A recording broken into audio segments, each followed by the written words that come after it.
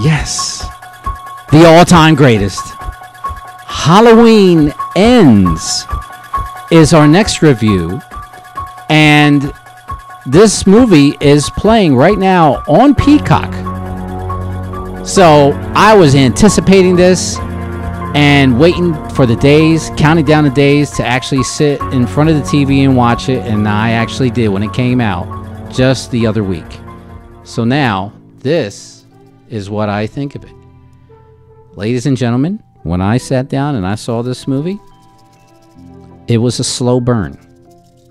I was like, okay, let me go through the movie. There were some things that I saw in the movie that pertain to a couple other sequels from a different timeline. I was able to get that.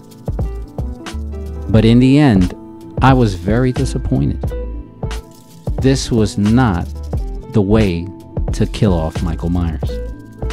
What? All due respect to Miss Jaime Lee Curtis. You did a great, awesome job for over 40 years, but I am sorry. With all due respect. JL? No. This movie was not the way to go in anything.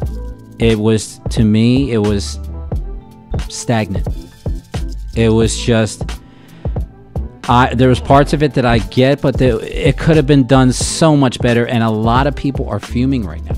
A lot of people are furious that the movie ended in such a way, and it was just really disappointing. It was very heartbreaking. I was hyped going in, and it was like, damn.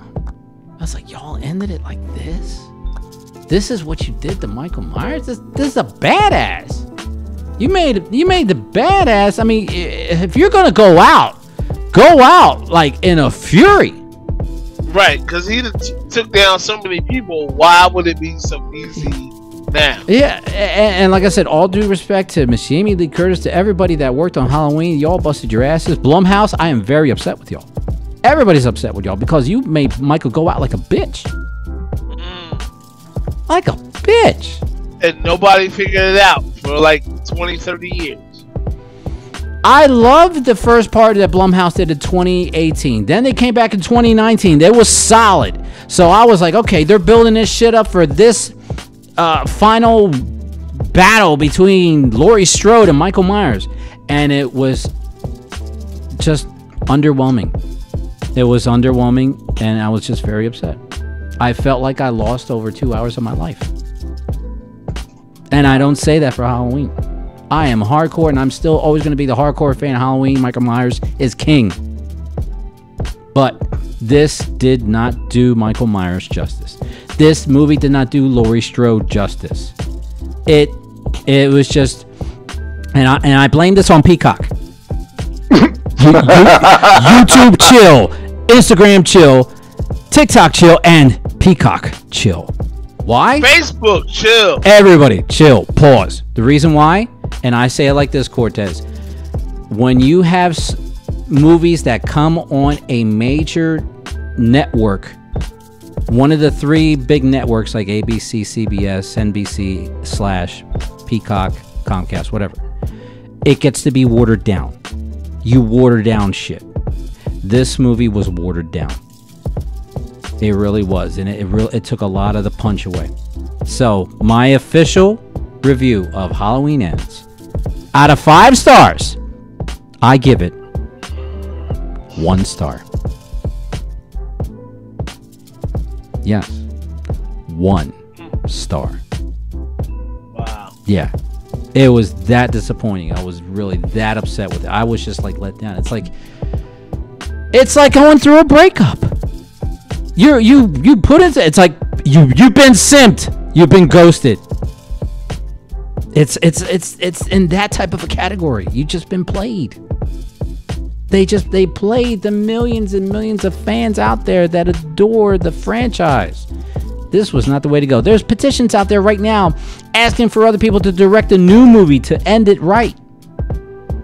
So Cortez, GPS, I know y'all not fans as like hardcore like I am. I like it, man. It's just, I believe that it's just certain movies you can't touch.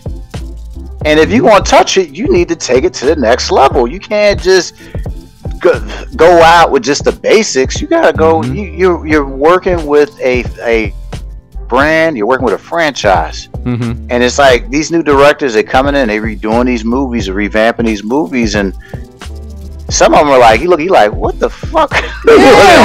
Yeah, you have like a what the fuck moment. You looking like, oh hell no. Oh no. Hell no. It's exactly.